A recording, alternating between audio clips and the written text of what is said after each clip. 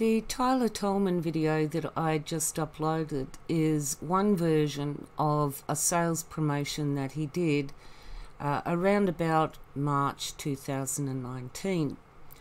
There's another video that he did using an amended PowerPoint that was done around, well, by August 2019.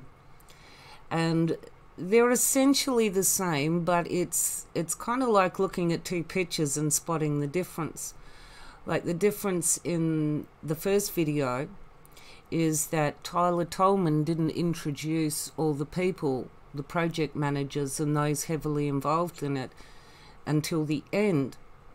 Whereas in his second version, he introduces them in the beginning, makes them far more prominent and important as the spearhead of the project. And the other noticeable difference is, one second, his mentioning of Gillian Norman and the case against her, and basically that this project that he's involved with has got nothing to do with what she was involved with. Well, beg to differ with you, Tyler, because on the Voxes, it's very clear that what you're involved with at Nightcap was always part of Bulla Bulla, but some of the people in Bulla Bulla actually wanted to know what was going on, where the money was being spent, so they kicked them out and planned to buy back the land after they put it into liquidation, to Phoenix it, which is an illegal mover to actually do that, to get rid of any debts and any of your problem people that were asking too many valid, honest questions. So yes, she was involved with the project you're involved with, because the project you're involved with was started off by Adrian Brannock and Mark Darwin at Bulla Bulla. So yes, she is a part of what you are now involved with, Tyler Tolman. Now, the other interesting thing too is that in, April 2020, Mark McMurtry does a promotional thing about Nightcap on Minjungbul with Max Egan, and he also talks about 28 kilometres of road that will be sealed. Even here, Tyler Tolman tells us there's 120 kilometres of dirt roads, 27 kilometres of main roads, which will be sealed. They will have bitumen on them. But no, now we've got 26.5 kilometres of unsealed roads. Unsealed roads that are going up and down into mountainous regions that are already difficult at certain times of the year to pass. There are sections in the Voxes that Mark Darwin talks about, well, he's not even going to try getting back in to Bulla Bulla because the roads are impassable. It's too dangerous. And that's the thing with a high level of traffic going over all these unsealed roads. Imagine 392 houses, thousands of cars each day. Come to this time of the year when everything's flooding, how many of those people are actually going to be able to make it up the hill into their home? Oh, but they might be able to make it up to the hill to get to that little bitumen strip to get to the rest of the way up, or maybe they won't. But with their unsealed roads, every year they're going to have to be regrading the unsealed roads. We know they will wash out in the seasonal downpours and flooding. So there will be components of that 26.5 kilometres of unsealed road that are constantly going to have to be regraded every year. So in omitting now, there's no bitumen, no sealed roads, all these promises that were made by Tyler Tolman, Max Egan and Mark McMurtry and Adrian Brannock, having sealed roads, now we're back to ungravelled unsealed, gravel, dangerous roads. And that is unacceptable. There are going to be a high level of accidents. There was an accident with a car just trying to get up the hill. It backslid, couldn't get any traction in the heavy rain and the muddy, gravelly roads, and smashes the car. And that's not an accident that happens because an animal has just jumped out in front of you, which is going to happen all the time, especially if you're travelling on these roads at dusk, dawn, or during the night. You're going to have to be extremely careful. So if you're trying to boot it up the hill so that, you won't get stuck halfway up, you could very well find that you're doing speeds enough that, well, now an animal just jumps out in front. There are too many dangers on their unsealed roads. They promoted over and over again sealed roads. And then as soon as the development application is lodged, they're unsealed roads, and instead of being $1 million for every kilometre of sealed road, they're now bugger all for unsealed roads. Dangerous, extremely dangerous unsealed roads. I don't know of any subdivision development that has got unsealed roads.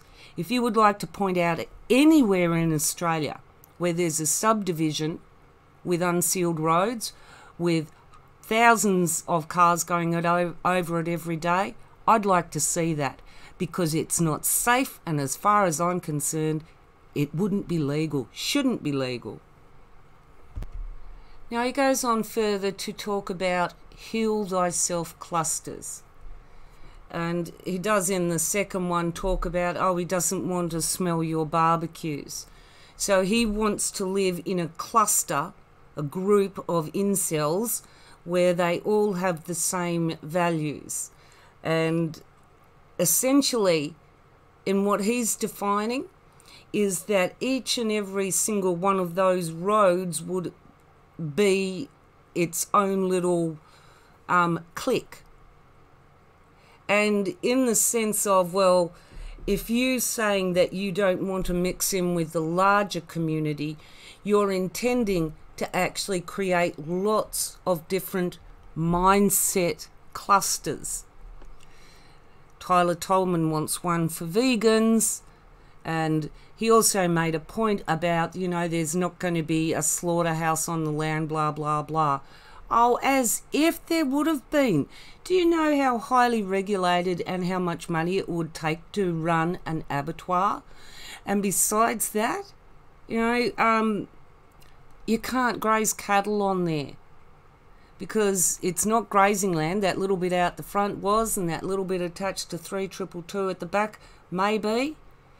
But when Peter Van Lieshout got development approval for DA 06-1054, the common stipulations that was part of that approval was no hoofed animals, no cats or dogs. And yet they're saying that you can have pets there if they at the community approve it. Well, that's not actually the case.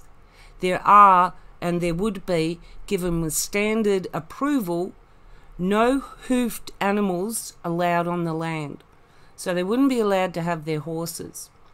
And they wouldn't be allowed to have the cat or the dog. And there were a lot of dogs at Bulla Bulla. In fact, you can hear it in the Voxes where Mark Darwin's making up all these dramas about, when I used to play with my dog, her teeth used to knock on my fingers, and sometimes I'd get this little lump that'd swell up. She never meant to hurt me or bite me. It's just like, sometimes when you play, you get a little bit rough. And even though animals do try, I've seen so many dogs that are gentle, so gentle, but yet they can, even in that gentleness, knock your body about or kids' bodies about. And, you might get a little lump or a bruise. I mean, Mark Darwin made out that he couldn't write for days and he couldn't do all this, you know, as if some dog savaged him. I mean, seriously, but just him talking about that, the pettiness and what he actually brought out about that, and how, oh, you know, I'm going to make a big deal out of it, is just another example of why so many of these communities that do attempt to set up have difficulties because of all the conflict and differences between people. But in this community, they don't intend to create one community. They intend to create 10 little clusters of people, incels of their own mindset, that would not necessarily get along with other people in the community, so they don't live near them. But one thing you should notice there, where it says stricter bylaws for our community, there is the expectation of the laws in Australia that you follow them. Then there is the whole set of laws that would be imposed on you by the mindset of the developers of Nightcap on Minjungbul, in their capacity as the dictator of the project. As I have said, well, Mark Darwin and Adrian Brennock have clearly pointed out that Bulla Bulla was a democracy and they're not going to make the same mistakes with setting up Nightcap. And ultimately, even when you look at this, that says a formal title certificate relating to your RDS after and upon issuance of the formal and final DA. So in other words, if you've paid money in, you will not have any legal proof of title over the land until the last stage of the development application, the final part, where everything is done and all it is a matter of filling up those 392 slots. So not until that's all over will you get any legal title over it. Now, when is that expected to happen? Well, in 2019, Tyler Tolman is actually stating that the development application is 100% compliant, which is a lie. And then he further adds that it's been lodged. He says that the development application has been lodged. Now, we've heard this for several years, that this mythical application, DA, had been lodged, but nobody could find it. Now, if this mythical development application did actually exist prior to January, why does DA 21-0010 exist? If all these existing DA applications that have been lodged, yes, lodged, there's a big difference to being trying to lodge it and somebody says, no, that doesn't fit, go back and fix it. They have claimed, not only Tyler Tolman has said it's been lodged and that it's 100% compliant, so it's guaranteed, there's no way that it cannot be approved.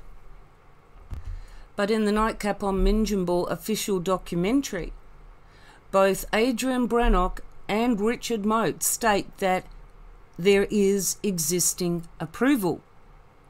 And yet, again, if this mythical approval existed that couldn't be found by anybody, existed then, why would they need to put in DA 21-0010?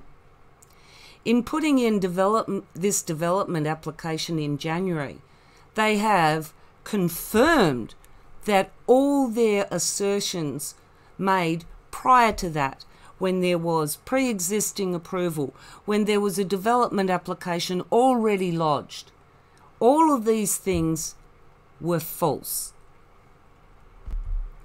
So of the options that Tyler Tolman revealed in 2019, there's 3 options.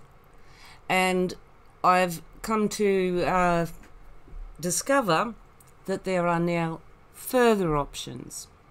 You can also invest in Nightcap or Minjungbul through precious metals and cryptocurrencies. They will take anything you've got.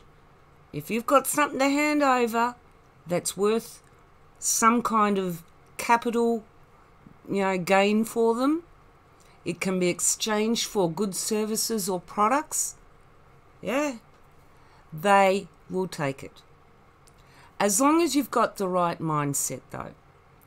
Now here's the thing, in setting up these clusters.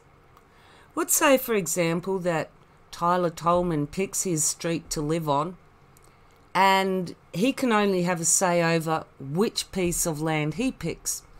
And the next person that comes along, because as you come in, you are picking your lot out of all those 392, you get that preference.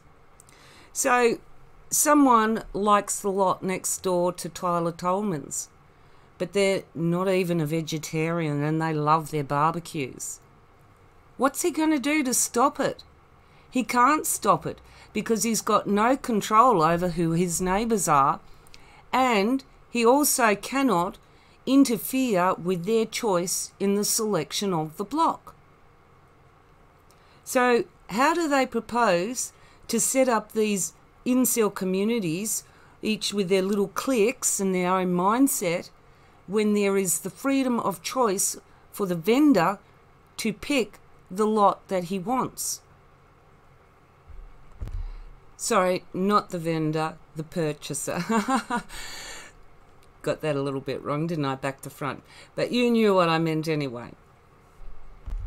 Now, one thing that was discovered with the Bulla Bulla technique, that's now the Nightcap or Minjungbul technique, is that there is a certain number of investors that they'll draw in at a certain price.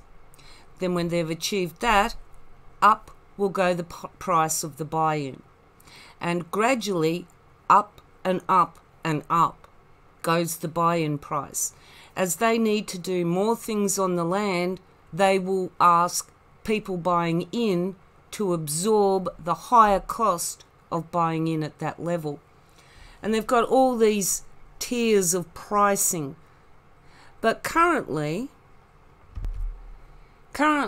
from December, this is their pricing. 299,000 to 399,000. And that's prior to any kind of DA approval. And what are the chances of achieving that development application approval? So when you look at Nightcap or Minjungbul's development application, when you look at what the possible outcomes can possibly be, let's just look at the scenario where they are given permission to do stage 1 works. And this permission, let's say by back and forth, it takes at least a year. So this time next year, they could get stage 1 approval. So now they've got it. Okay, now they need to come up with the money to do it, which Peter Van Leishout, who's actually got more access to money than what these developers have, couldn't afford to actually even start doing the smaller development that he had in mind. 26.5 kilometres worth of road at $18 million. That's going to take a bit of time. Now, across the road here at Mebane Springs development, that's taken 10 years for them to actually get to the stage where they can sell the lots. So let's say that in a best case scenario, that for the developer, that they could actually achieve spending $8 million, working flat out, say in a couple of years, and have everything done, say within the end of 3 years from now. Then what they need to do is, because they'd only have concept approval for the rural land sharing communities, they'd then need to lodge a development application to do the real works for the rural land sharing communities. And there's two options that they're going to find now. One of them will contain the existing problems that they have today. One, that it is not a single lot. It is not in line with the schedule, the only schedule and the only clause that allows them to even build a rural land sharing community in the Tweed Shire Council is the State Environmental Planning Policy. And that clearly specifies a single lot. They propose 10. But they propose to get those 10 by subdividing, which further conflicts with subdivision is prohibited under that schedule. So let's just imagine that it's not that scenario, but the one I'm about to say has happened in the 3 years that they've got their approval to do their roadworks. They've spent their 18 million. They've got there ready. Now we're going to put in the development application for the rural land sharing communities and the subdivision. They try to put it in the planning portal. It is rejected. And it is rejected because the Tweed Shire Council are no longer on the State Environmental Planning Policy, and it doesn't apply to them anymore.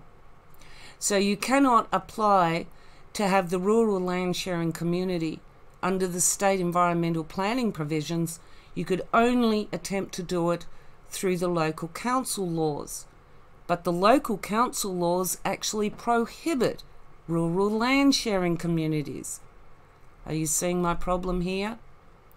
That even if they did get to the end of stage 1, roads are completed, there is no ability to lodge a development application to get approval to go any further with developing the rural land sharing communities.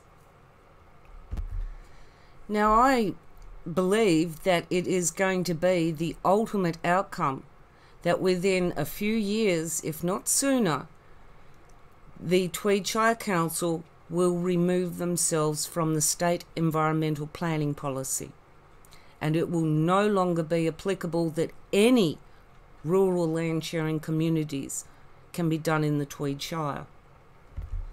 And this comes from their history with the problems, and I dare say that a lot of the problems that actually came out of Bulla Bulla are probably part of their main evidence against actually having rural land sharing communities, because there is no clear title of ownership.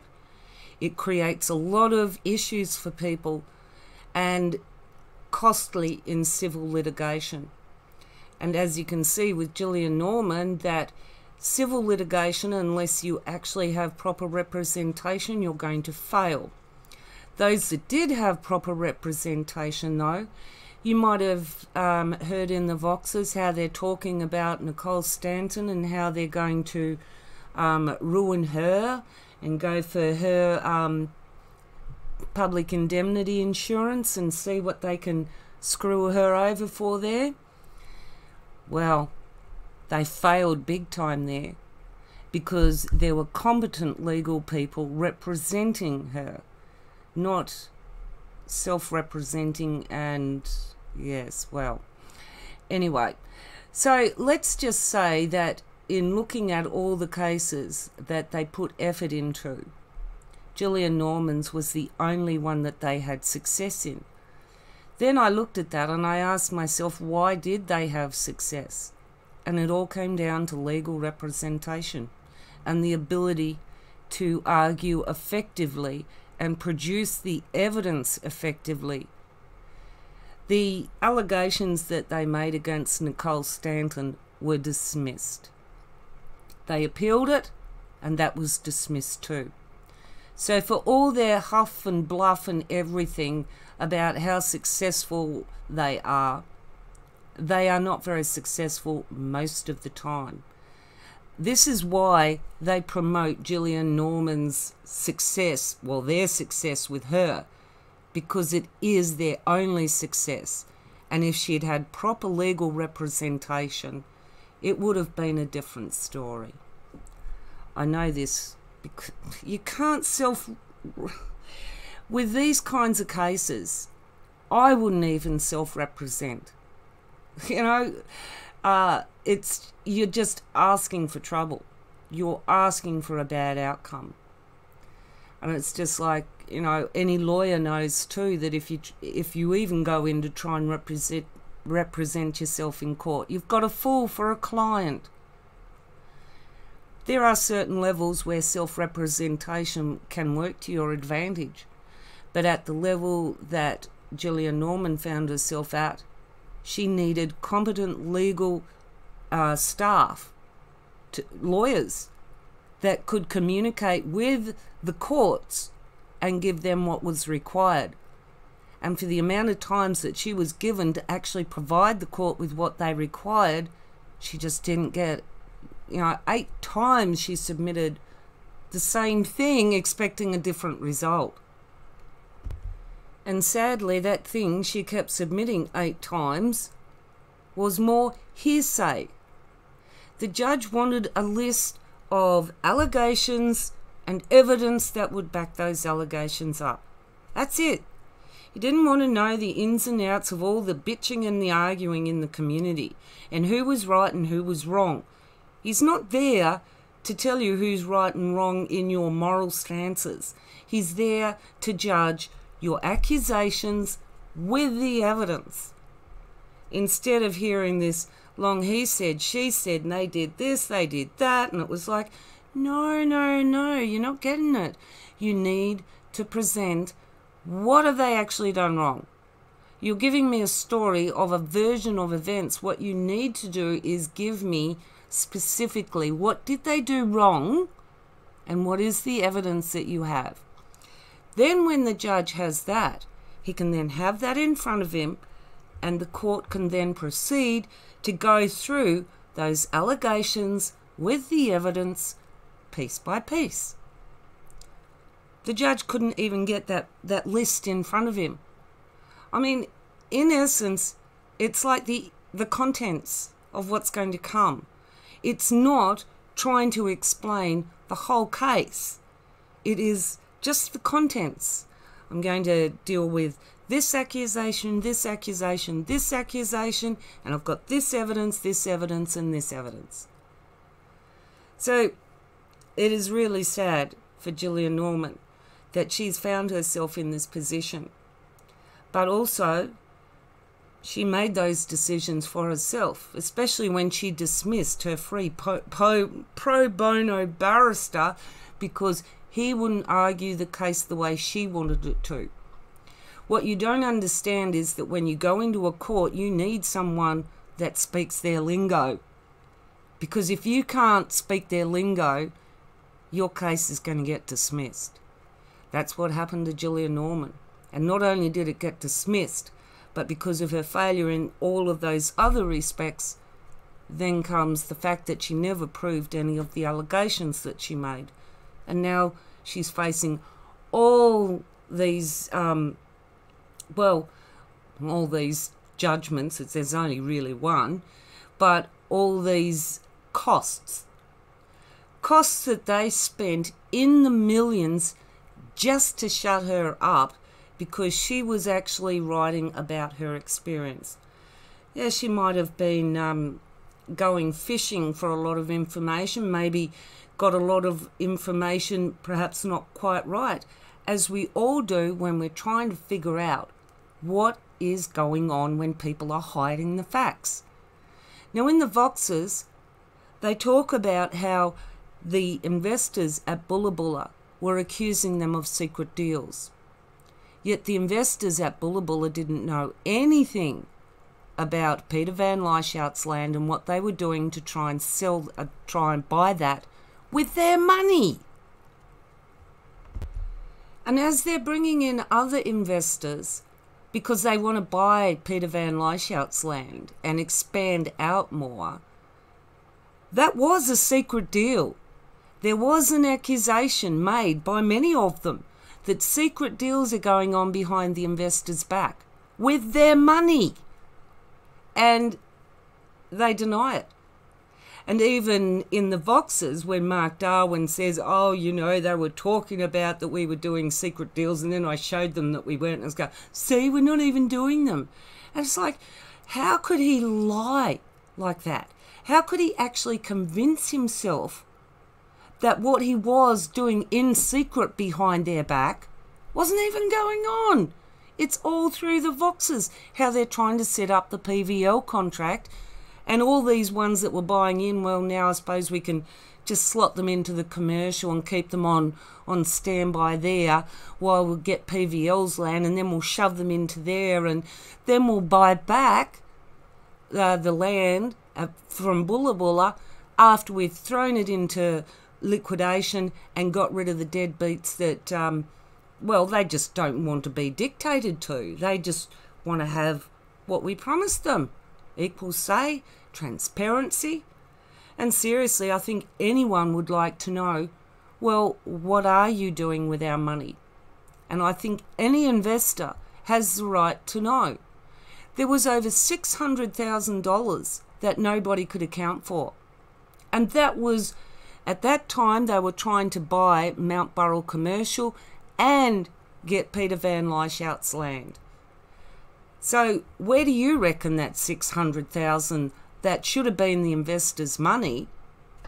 And they were asking, well, where is it? And, well, you can see history is now what you can see, that in asking those questions, where is that $600,000? They got cut loose, and now they're still sitting waiting for even their payback from that. In the meantime, Adrian Brannock and Mark Darwin just kept going. Then they had a falling out, because I dare say that after the failure with Nicole Nicole, I think Mark Darwin must have realised that they keep blowing all this money, wasting all this time just to get somebody, and to wind up with nothing. And even in the Voxes now, you can hear him saying that I think your path and my path are two different things.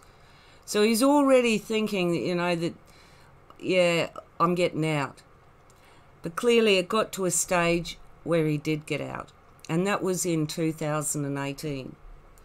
And in 2021, by now, as per the agreement that I've actually seen, is that Mark Darwin should have been paid $150,000, and that certain conditions should have been met whereby he is removed from directorships or shareholdings, and the same with Caroline Coleman's Loved Ones Tribe. And we know that Loved Ones Tribe, just like Adrian Brannock, you know, you wives, you women, you shut up, and we're the men, we do it, you do as you're told. See, Mark Darwin put Stephanie Humble in a bad position because he put everything in her name, and she was facing going to jail over the Freedom Summits. I don't think we've got to those Voxes yet, but the only reason that Mark Darwin actually stopped Stephanie from going to jail, who was then his pregnant ex with his fourth, that he was concerned about what she would say in court if they charged her and tried to put her in jail. So he protected her to protect himself, because if she went to court, he'd be going to jail too. And probably AB. Now, they did have other town planners, but those town planners actually said that what you want to achieve cannot be achieved within the laws that exist. And one of those big reasons was water catchment. And the water catchment has been completely ignored by Planet, their current town planner. Why? Because Logan City Council and Gold Coast City Council, did you notice I said both cities? Well, Planet, that are on the Gold Coast, took 2 city councils and wanted to apply their laws to a shire, to a whole shire in a rural area, across the border in another state. That's just to avoid the issue of water catchment, so that it could come down to, well, we only have to do erosion now. We don't have to worry about water quality, because in the Gold Coast City Council and the Logan City Council, you don't have to worry about those things when you build. Well, of course you don't. They're cities. There's no country there. City. Councils, not shire.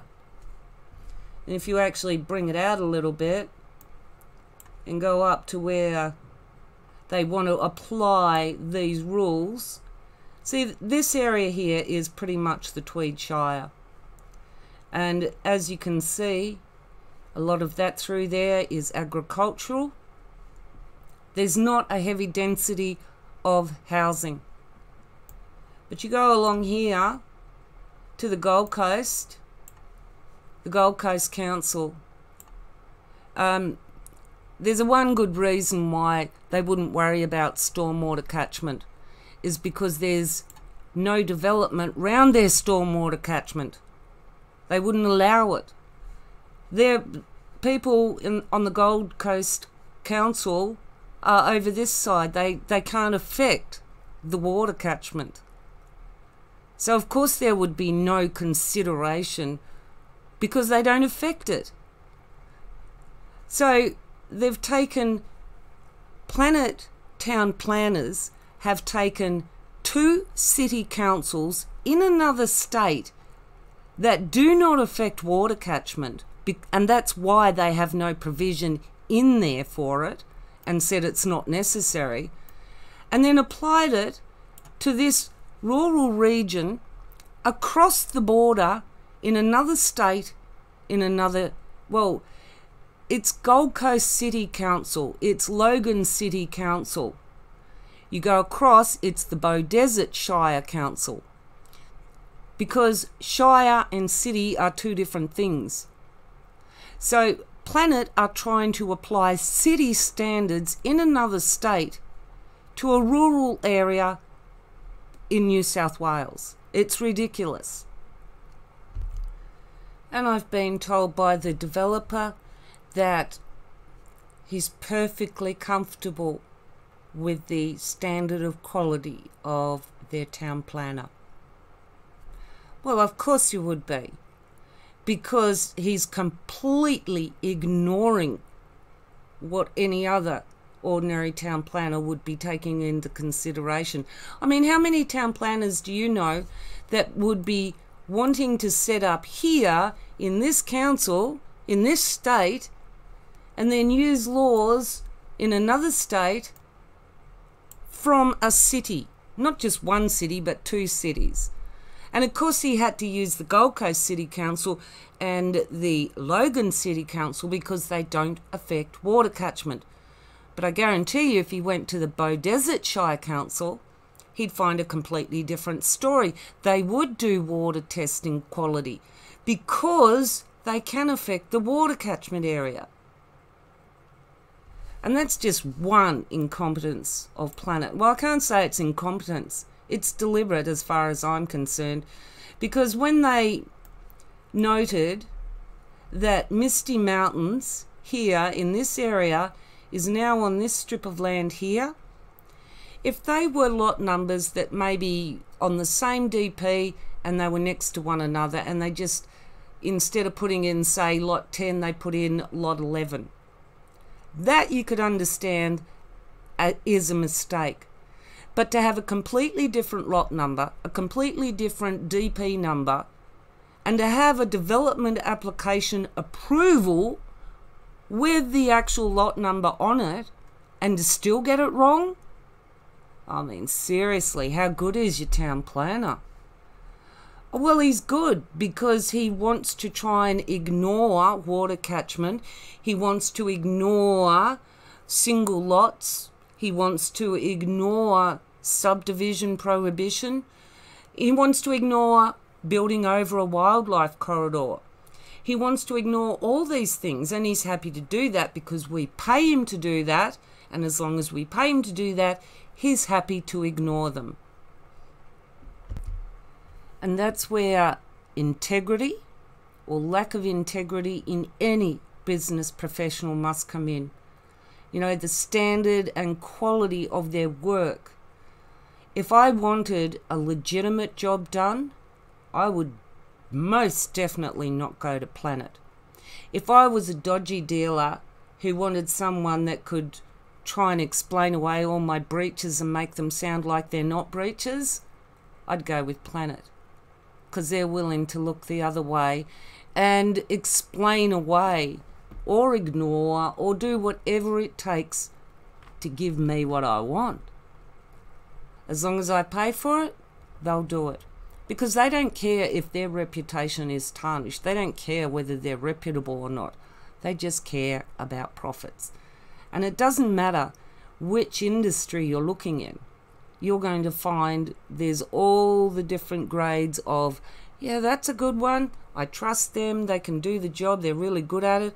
Or here's one over here is that, like, how many times have you been to a tax agent and they've told you that you couldn't do certain things? And then you might have found another one that said, oh, yeah, we can get that back for you and claim this and claim that. It's like, hang on. All the other ones said they couldn't do it. How come you can? Well, it's not the fact that a tax agent actually takes the blame. It's you that takes the blame if you make the claims. They're not held responsible for any advice they give you. It's you that does the actions. So if you're buying into Nightcap or Minjungbul right now, you're looking at $299,000 to $399,000 to buy in. And it's a little bit of a problem because the 16 lots that make up Zimmerland that they want to buy, they don't actually own. There is no clear outcome on that, because this purchase of Peter Van Lieshout's land has been going on since 2016, probably even 2015.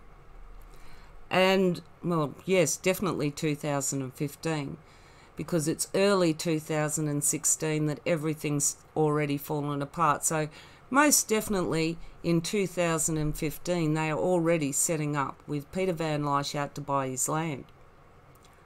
And they still haven't done it. Even though Mark Darwin's got out, doesn't matter, because basically all the same players are still there.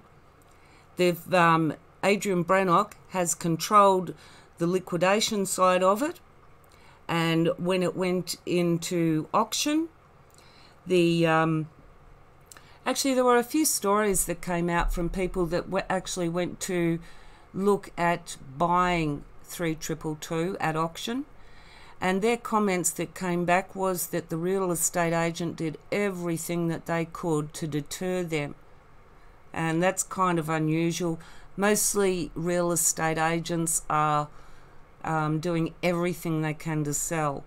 But it was actually a comment that was said by several people. You know, they said they were putting me off so much, or trying to put me off so much. You know, it was like they didn't want to sell it to me.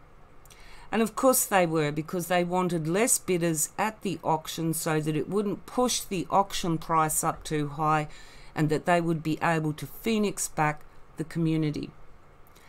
And I will upload videos actually of where Adrian Brannock took down the sign and says we bought it, well, same equivalent, with Bulla Bulla. And then the one where they've done it, now it's Nightcap on Minjungbul, and Adrian Brannock says we bought it back. This man that is a bankrupt, an undischarged bankrupt, that didn't declare his share in Nyepi, but moved it into his wife's name, did this to maintain his financial interest in this. And he has, through this time, continued to financially profit and benefit from those shares in Nyepi and his involvement with this development. But you also might notice too that Tyler Tolman's infomercials, when he introduces the team, Mark Darwin is out of the picture by then. And even though Mark McMurtry has been in there since, well, he was there at Christmas 2015. We know this because Mark Darwin talks about how he and Kiara were there at Christmas time and he lent them money and, you know, now he's been a dick. But it's a conspicuous absence in both Tyler Tolman's infomercials that the only people he focuses on are Cherise Stokes, Richard Mote, Derek Zillman, and Philip Dixon, and Peter Van Lieshout. Adrian Brannock and Mark McMurtry are never mentioned. And I dare say that that's good reason, because he probably doesn't like them that much either. Because he doesn't like pot smokers, they would definitely be out. And because they are not the kind of mindset people that he is, definitely, yeah, he wouldn't want to be in a cluster near them. And even though they pretend at being vegans, you can hear in the video, or vegetarians, you can hear in the video that they go out and they sneak burgers. Because they're only pretending to be that for the women in their life, so that they look like, you know, they're doing the right thing. And it's kind of funny to actually think that, because here they are, these chauvinistic pigs that, you know, the woman does as she's told. And they're all pussy whipped over what they are eating. They have to go and hide to have a meat burger. Ooh, imagine that. Imagine the lack of freedom in your own life to actually hide something as basic as food. Now, another thing Tyler Tolman mentions too is that you don't have to pay taxes. You don't have to pay land tax. Well, I don't know what he's talking about, but you do actually have to pay rates, and there's no provision that they would be able to get out of paying rates on any of this land. And in doing a calculation for all of their land, the annual rates is in the millions. And that is something that if you're an investor, that you have to consider is an ongoing expense. I know that they would have said that you don't have to pay for that, but when they eventually will cash out and leave you holding everything, yes, you would have to. You would have to come up with millions of dollars each year, hundreds of thousands every 3 months, just to pay your rates. That's not even to keep the lights on in the community centre, to pay for upgrades, the regular seasonal upgrades in the road, or anything else that the community has to pay for on a regular basis. That also doesn't include the wages of the people's salaries that Adrian Brannock says they're going to be employing all these people and paying them out of the community. Does not include all the directors' salaries that will be coming out of that money as well. That what money? What businesses are actually providing money to Nightcap on Minjungbul? There is no income, no valid legal income that I can see anyway. I could see definitely an illegal market in cannabis, pot, selling it off in the area. There was talk even too in the days of Bulla Bulla that there was, what was it, an ice cookhouse or whatever they call them, set up on there. So what kind of activities could actually be going on to provide an illegal income is, well, it's open to possibilities, because they are most definitely in the area to do it. And Dolph Cook up there in his little lot with his, where he comes out and greets people with a gun if he doesn't know you're coming, that's extreme paranoia. What have you got going on there? Clearly, it's not legal and it's not legitimate. Otherwise, why would you feel so threatened to bring out a gun? And what would you do with that gun? Would you shoot someone with it if they were trying to, or if they found what you're trying to hide, or they tried taking what you're trying to hide? Would you actually shoot them with it? Because the intent of using a gun, of holding a gun, is the implied threat that you will use it if necessary. If you deem it necessary, you will use a gun. And the level of, it's even in the questionnaire to get into Nightcap or Minjungbul how you feel about guns.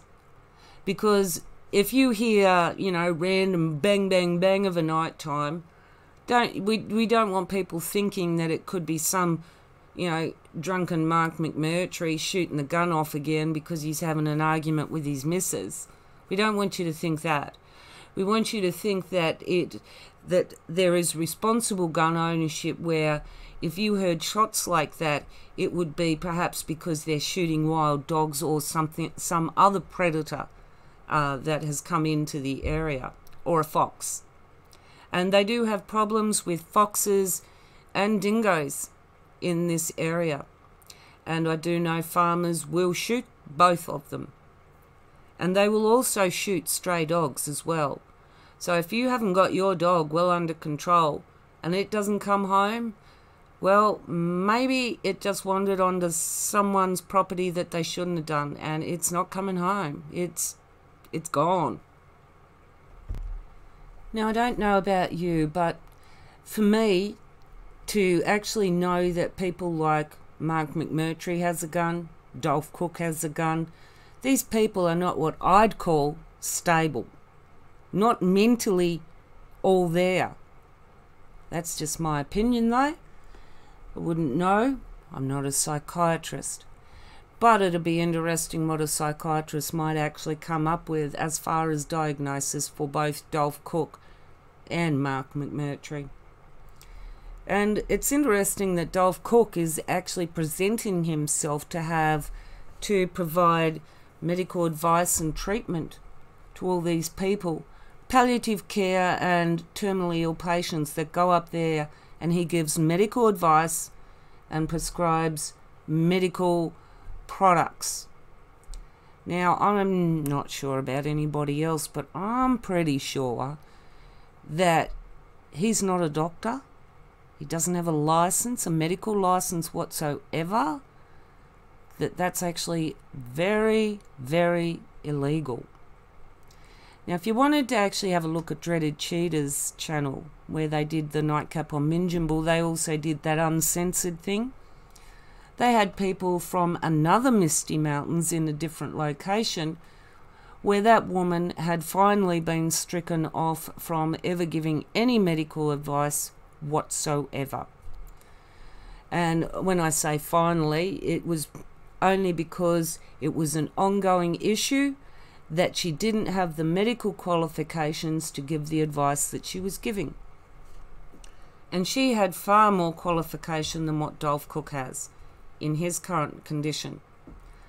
Now, my thing too would be is if they are providing care for medical conditions and giving out medical advice, is there also a medical facility there? Is there also a medical doctor? Is there someone with any medical qualifications at all? Or are you just using your industrial hemp license and your...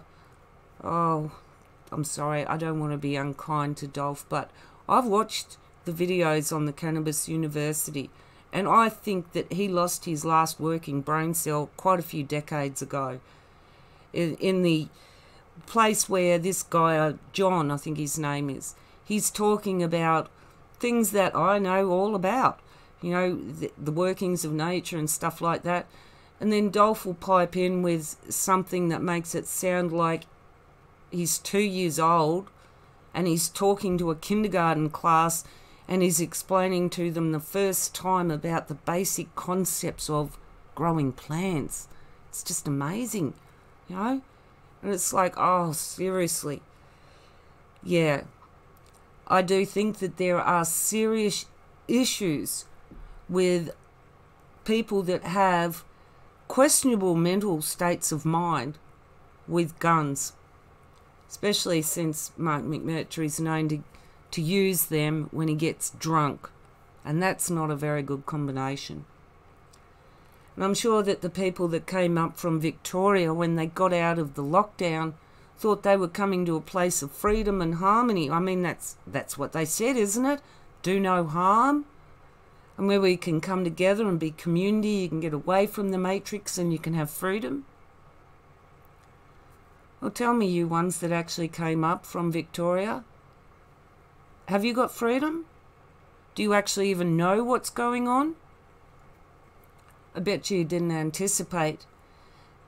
Well, they never told you in the ads that the whole community around this development despise them, will not support the development at all, and anyone associated with them, you might as well be a leper because nobody wants to know you. And you have to feel sorry for the people that have actually come there with that dream in mind, to only find that the real community in the area doesn't even want to know them because of why they've come in. And it's a little bit disappointing. Others won't care though, because they've got dollar signs in their eyes that thinks that this can actually be achieved. But even if, as I explained before, even if they did get approval for stage 1 roadworks, the chances of them actually ever being able to complete anything past that is 99% assured that it can't happen. The Tweed Shire Council are very dedicated. They have been working on this for several years to bring it to the point where, yep, that's it. We've all voted and agreed we will remove rural land sharing communities from the SEPP. We will no longer have to put up with them at all, or even consider all the problems that they have been, ongoing for years. Because you can imagine that they have been trying for years to lodge this application with council, and the council keeps refusing. And that's why I said they'll never accept it. And it was only when they could lodge it through the portal online that they could actually do that. So when I said the council would never accept it, I was actually correct. They never did. It was accepted online. And I don't think the council's very happy about that sneaky manoeuvre, along with all the misconceptions that have been presented in the DA. And it'll be interesting to know, after Mayor Cherry had said that amended costings had been requested from the applicant, that whether that will actually be provided, or you're just going to continue to say, no, it's 37 million. We're just going to ignore that because, we can't answer it, because if we answer it, it's going to drop us back to the Tweed Shire Council for authority, and we know we're not going to get it off them. Why do you think they padded out the costings? Because they know the Tweed Shire Council will not approve this development. Anyway, enough said. I'll catch you on the next one. Bye.